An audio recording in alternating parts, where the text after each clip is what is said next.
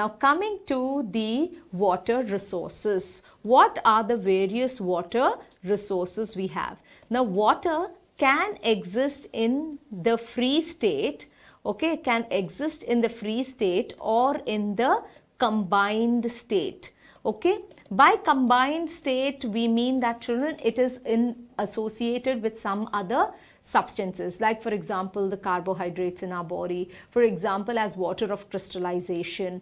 Okay, so it is in the combined state. In the free state, water can exist in 3 different physical states of matter. So we can find liquid form of water, solid form of water, water in the liquid form, and water in the gaseous form or in the vapor form. So more precisely, let us write in the vapor form.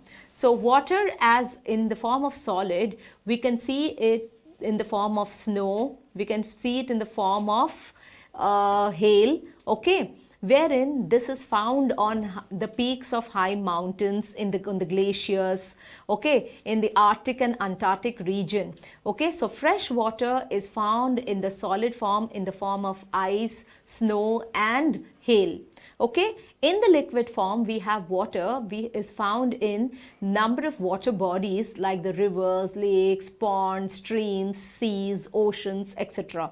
It is also found in underground water, okay, as underground water which collects above the impervious rock, which we will be discussing a little later.